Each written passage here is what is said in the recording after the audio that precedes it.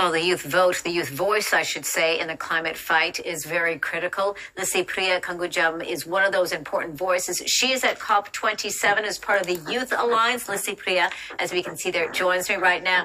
It's so good to see you. Nice to talk with you.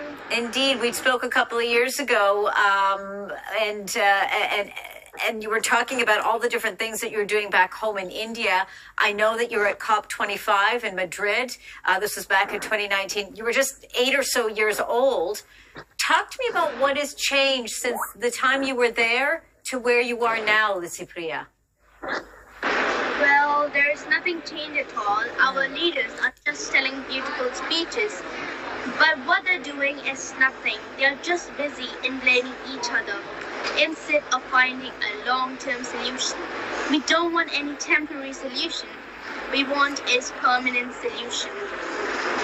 In the last over 3 decades, even before I was born, they have organized 26 times of COPs, but all have failed.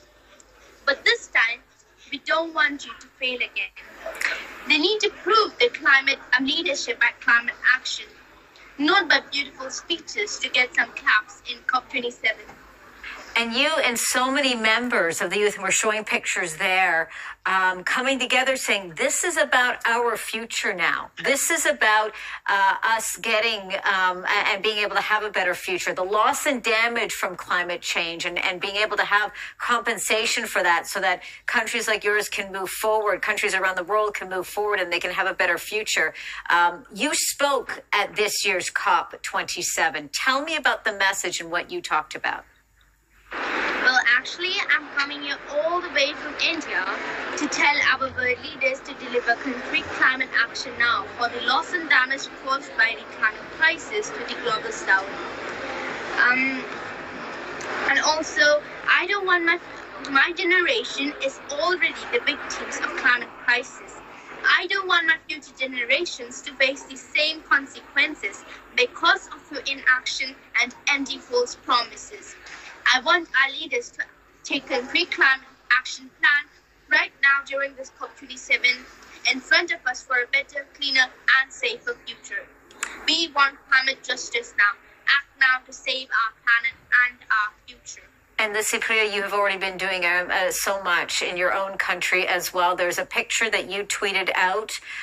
There it is. We're showing an iconic picture there of the Taj Mahal. There's 2 versions, one before where you show the amount of garbage and plastic hitting behind this majestic building to the work that you've been doing to what it looks like now. It is cleaned up. And that really speaking volumes, Licypriya, to what young people such as yourself are doing.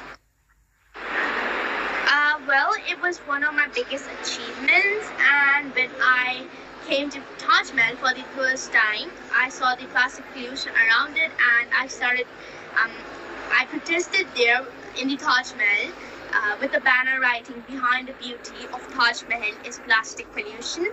The picture gone viral in the social media, and the plastic pollution around Taj Mahal was cleaned within 24 hours. And the authority was fined ₹100,000. Now, the iconic monument has now been transformed into single-use plastic-free monument. And I know that you've got a business that's running as well, Licypriya, where you're taking that plastic and you're reusing it. You're creating it into something that it can be used.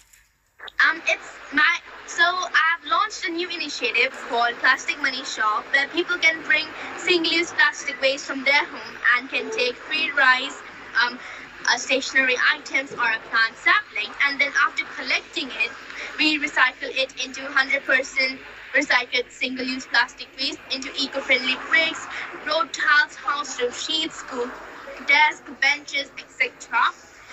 And the mission of this project is to eliminate every single-use plastic from our planet. And it stops the single-use plastic waste to reach our oceans, rivers, seas, lakes, and our landfills.